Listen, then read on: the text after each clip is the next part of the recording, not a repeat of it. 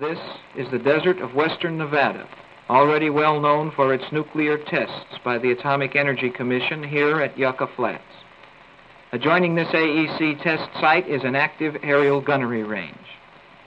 Early in 1955, by presidential order, 60 square miles of this prohibited area were set aside for a special purpose. There's a narrow air corridor to reach this spot on the map. Air charts order closed to all personnel and aircraft except on orders from the Chief of Staff, U.S. Air Force.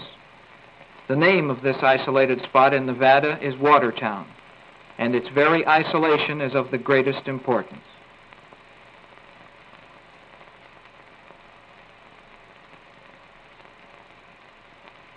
The specialists that come off this transport are hand-picked. They are checked every time they arrive at Watertown. Overall security in this area is the highest yet to be maintained in this country, even higher than that of the Manhattan Project. Selection of Watertown was dictated by several unique considerations. The area is isolated from prying eyes by the AEC range, with lethal reminders of past atomic explosions. AEC guards maintain regular patrols.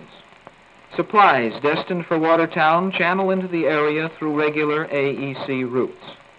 Watertown radio and teletype communications, the Angel is referred to as an article.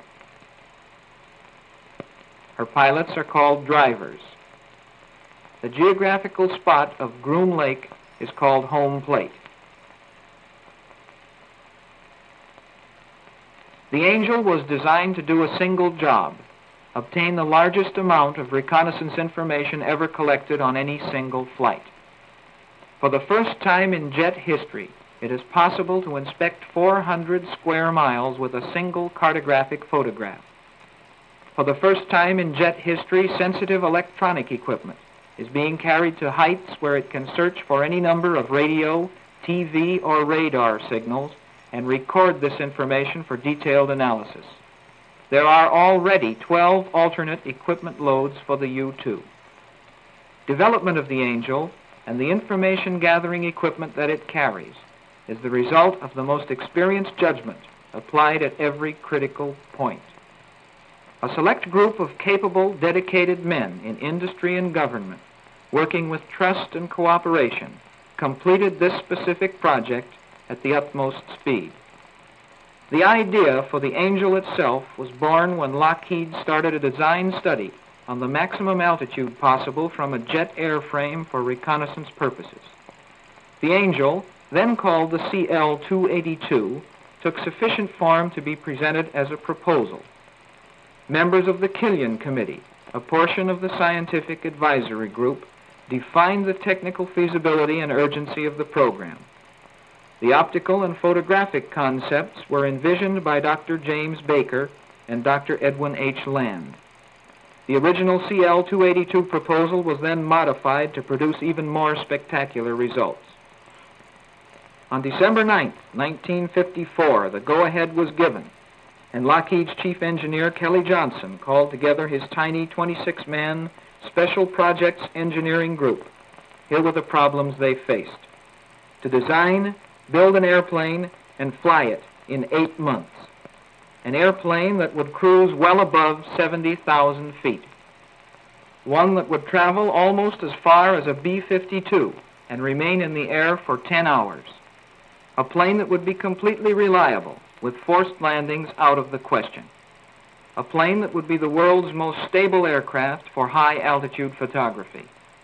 A plane that would be flexible in concept, to carry at least 12 different equipment loads and have no one penalize the others in weight. A plane that would weigh only 1 1/2 times the weight of the power plant. Weight was the critical factor in the whole project. Designers said they would trade their collective grandmothers for 10 pounds of empty weight. Pounds, in fact, were called grandmothers. But weight could not be saved at the expense of reliability, a real engineering challenge, met with proven know-how and a basic design so simple that it was almost revolutionary. The Angel is simplicity itself. All control surfaces are cable-operated. The tail section of the fuselage attaches with only 3 bolts. The inside of the 80-foot wing is just 4 big fuel tanks. The interior of the fuselage is plain and uncluttered.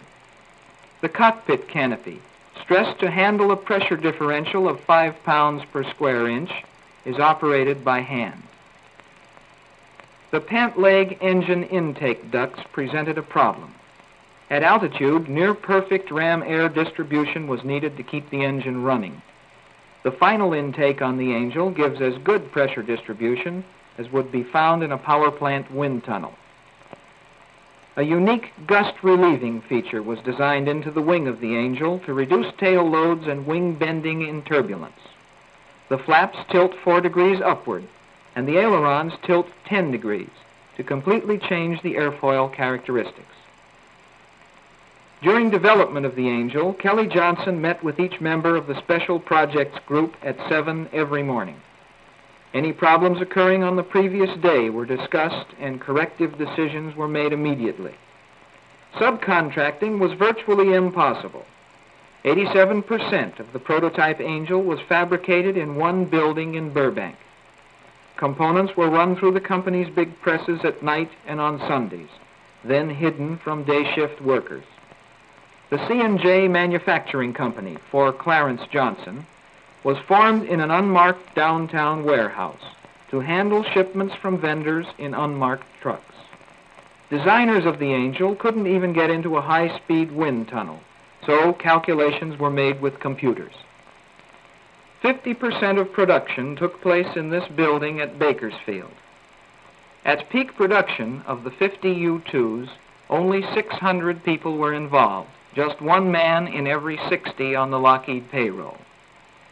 The Angels were completely assembled here, checked out, disassembled, and shrouded in canvas for airlift to Watertown.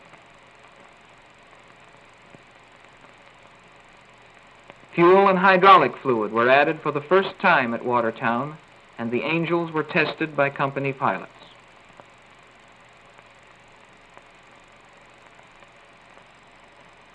Because of its long, thin wings, the Angel has been referred to as a jet glider.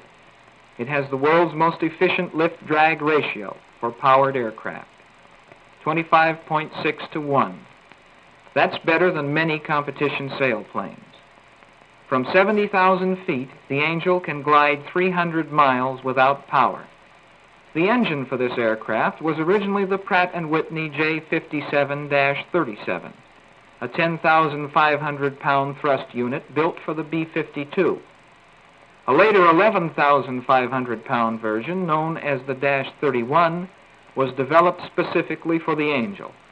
Pratt & Whitney President Jack Horner and Chief Engineer Wright Parkins crammed a normal 3-year engine development program into 12 months.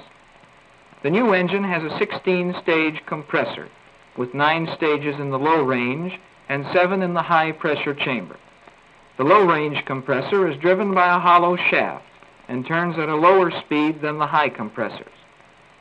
The Pratt & Whitney engine operates at full power for the duration of the flight. At sea level, this unit gulps nearly 9,000 pounds of fuel per hour. At 70,000 feet, this drops to 700 pounds per hour. At 74,600 feet, the engine will quit from oxygen starvation. In early stages of the program, as many as 6 flameouts occurred on a single flight. With the new fuel system and turbine design of the -31 engine, flameouts have ceased to be a critical problem. An improved ignition system ensures air restarts at high altitudes. In the first 20 months that the Angel flew, logging over 5,000 hours in the air, there were just 2 forced landings away from Watertown. Both planes, equipped with the older -37 engines, landed at Kirkland Air Force Base, Albuquerque, New Mexico. After each development flight, a careful accounting is made of fuel consumption. A special fuel dubbed lighter fluid was developed by Shell Oil Company specifically for the Angel, and the finished product was shipped to Nevada in tank cars labeled LF-1A. This blend will not boil at the low pressures encountered at altitude, yet will still give adequate air starts. It is so involatile that fire seldom follows a mishap. A simple 100-gallon slipper tank has been developed to fit each wing for extremely long flights.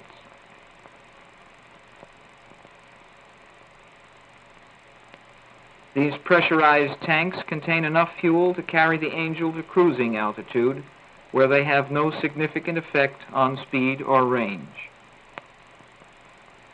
Even after the addition of an external drag chute, 3 times the normal oxygen supply, improved braking, and an autopilot, the final all-up weight was within 10 pounds of the original proposal.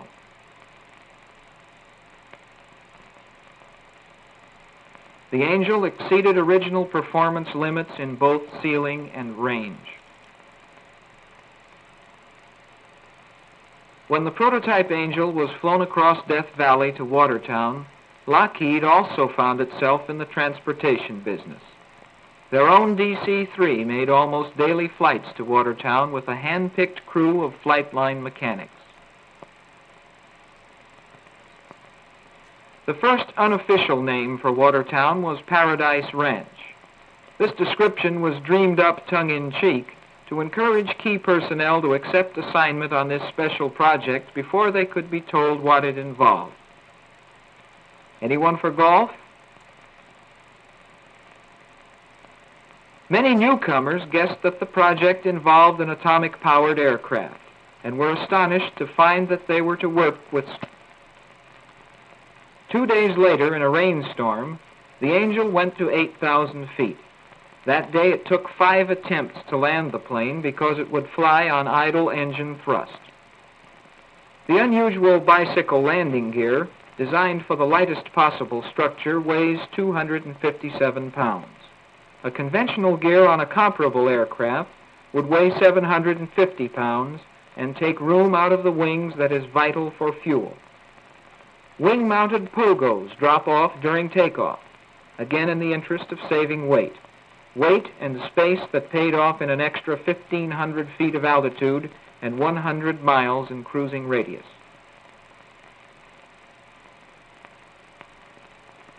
As the operation at Watertown grew in scope, more transportation was required.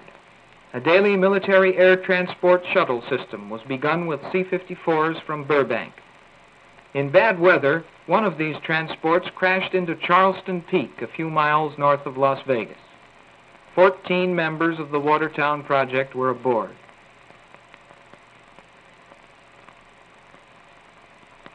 The program has not been without other casualties. One Angel crashed at Watertown. Another disintegrated over an Indian village named Wide Ruin in Arizona. A third, with Lockheed pilot Robert Seeker aboard, disappeared near Watertown. By the time this plane was found, some information about the project at Watertown reached the public, this nearly 3 years after its conception. That dust cloud is an actual crash. Rescue crews rush to the end of the runway where an Angel has landed short. The pilot here was uninjured, but emergency crews take no chances with leaking fuel.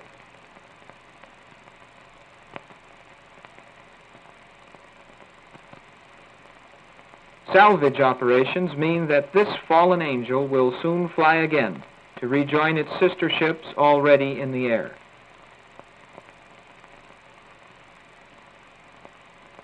This project has had fewer mishaps than is normal with new aircraft, yet unique ground handling equipment designed solely for the Angel operates as well at this crash scene as it does on the flight line.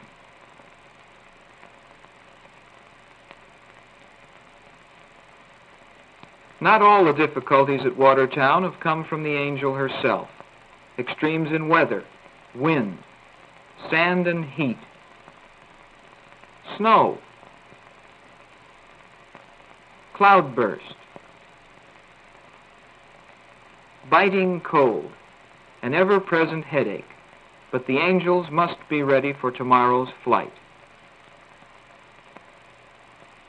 It's almost all work and no play for the temporary desert dwellers at Watertown.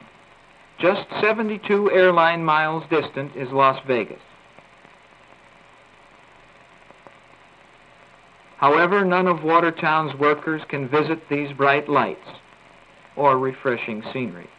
Security is just that rigid.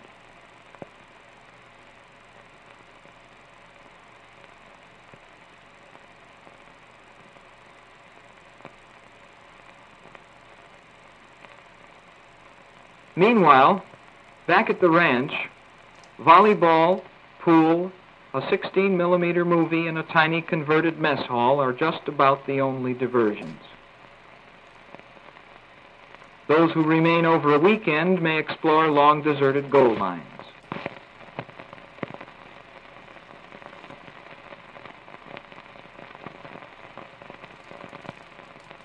Remnants from another era of rugged desert pioneers.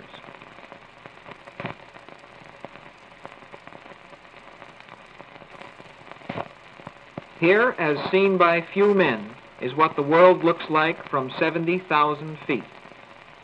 These scenes were photographed over Arizona by Ray Gowdy, one of the 5 Lockheed test pilots who have handled all development and production testing of the Angel.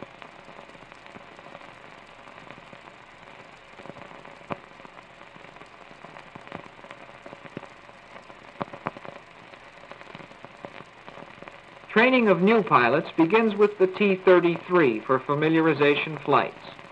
The pilot must be able to hold the T-bird inches in the air for the length of the lake, so that he will be able to hold the Angel at the same altitude until its broad wings lose all their lift.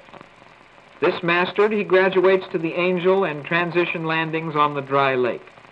A chase car and chase plane, both with two-way radio, are used during this phase of training. Seat belts in the chase car are good insurance.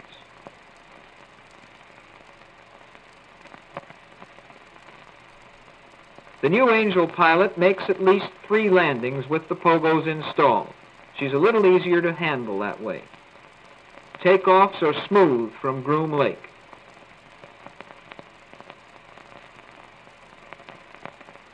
A wide circle as the chase plane plays Follow the Leader. Now turn in on final approach, says the instructor in the chase plane. Your airspeed is 92 knots.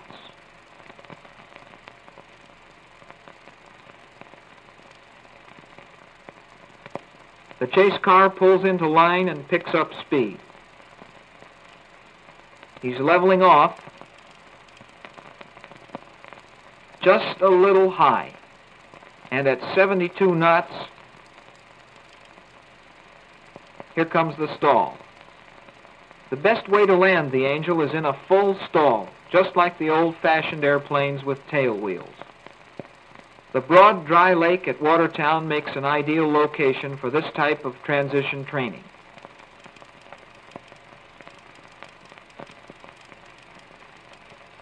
After the landings improve, the pogo safety pins are removed, and the new pilot is on his own.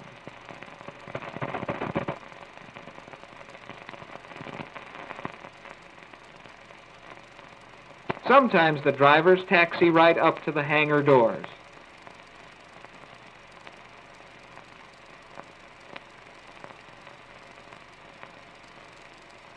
Not bad at all for an airplane that's supposed to be hard to handle on the ground.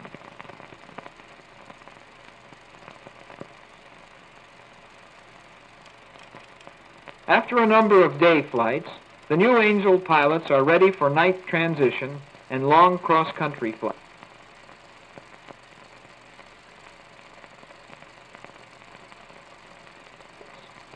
It's no accident that the complete Angel and all its intricate cargo can be disassembled and packed quickly, ready for airborne transport. Everything about the Angel can go aboard a cargo plane. Cameras in their dog houses, engines, lab equipment and supply,